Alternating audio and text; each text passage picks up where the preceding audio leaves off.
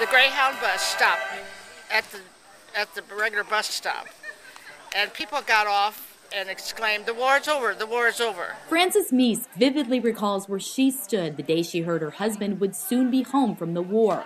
Ed Gerger was a 17-year-old seaman when he learned victory over Japan, or VJ Day, was declared on August 14, 1945. When I was young and stupid yet, it signified that, boy, I get to get out of service now.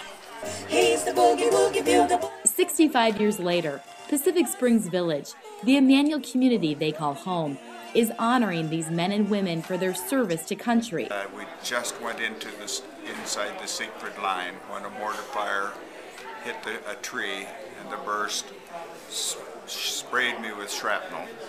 Lost the finger. The thumb was badly damaged, and the whole front of my helmet was gone. Joe Raney Jr. recounts his battle scars that he received while serving as an infantry rifleman in Europe. For his bravery, Joe received a Purple Heart and a Combat Infantry Medal.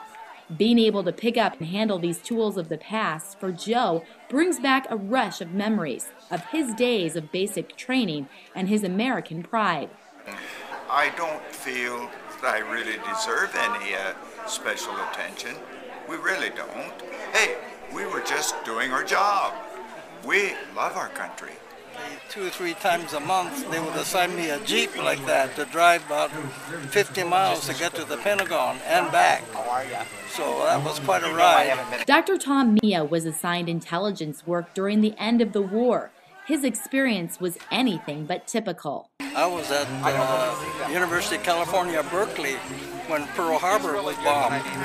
So we were just, shortly after that, we were, as you may or may not know, we were incarcerated, you know, and so after about 5 months, I was able to gain entrance into the University of Nebraska. Both men say the sacrifices they made 6 decades ago to ensure freedom need to be preserved and talked about to inspire future generations to keep the spirit of 45 alive. If I had to do it again, I'd gladly do it.